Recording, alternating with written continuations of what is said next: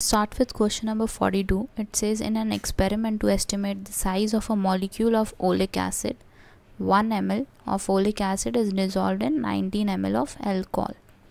Then 1 ml of solution is diluted to 20 ml by adding alcohol.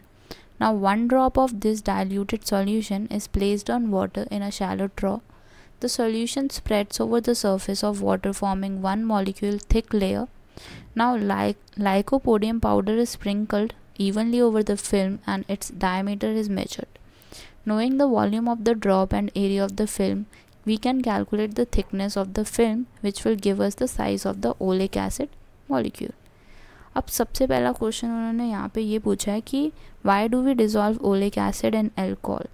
तो इसलिए किया जाता है क्योंकि ये जो ओलिक एसिड है it is not डिज़ोल्वेबल in water. Water के साथ डिज़ोल्व नहीं होता, इसलिए यहाँ पे क्या यूज़ किया है उन्होंने, अल्कोहल. नेक्स्ट पूछा उन्होंने what is the role of lycopodium powder. तो लाइकोपोडियम पाउडर यहाँ पे हेल्प कर रहा है इनको मेजर करने का एरिया, क्योंकि ये एरिया मेजर करना चाहते हैं 1 ड्रॉप का, 1 drop of oleic acid.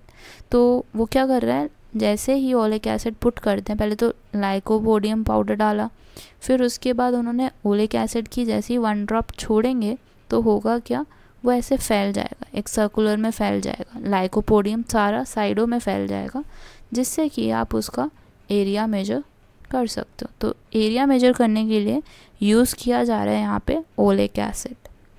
Next है आपका what would be the volume of oleic acid in each ml of the solution prepared. तो यहाँ पे आप देख सकते हो पहले तो उन्होंने 20 ml मिक्स किया है, 1/20 हो जाएगा. I mean 1/19 किया था तो टोटल कितना हो जाएगा, 1/20. वैसे ही उन्होंने क्या किया, 1 ml of this solution is diluted to 20 ml by adding alcohol.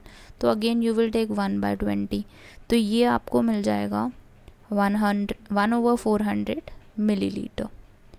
Last उन्होंने पूछा how will you calculate the volume of n drop of this solution of oleic acid. मतलब यहाँ पे हमारे पास n ड्रॉप्स हैं ओलिक एसिड की, तो उसका वॉल्यूम क्या होगा.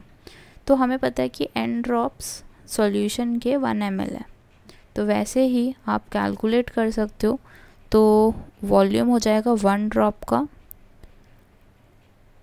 1/400. अभी हमने निकाला कि वॉल्यूम इतनी है, तो n ड्रॉप्स हैं अगर, तो n से इसको मल्टीप्लाई कर दो and it will be in millilitre.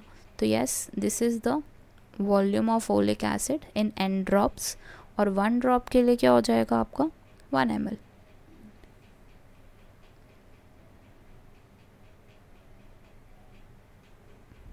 So yes, this is the answer of this question. Thank you for watching. Have a great day.